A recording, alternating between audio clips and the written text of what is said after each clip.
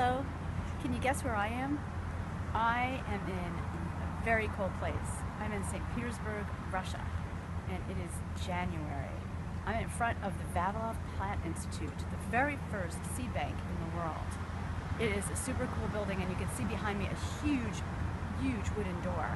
Inside, there are lots and lots of seeds from everywhere. And in World War II, this is where the plant scientists actually locked themselves inside during the St. Petersburg siege, which was called Leningrad at that point, Leningrad siege. And 9 of the scientists died of starvation inside these doors.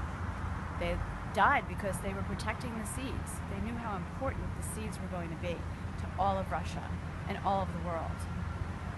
There's going to be more to come. Thanks for watching.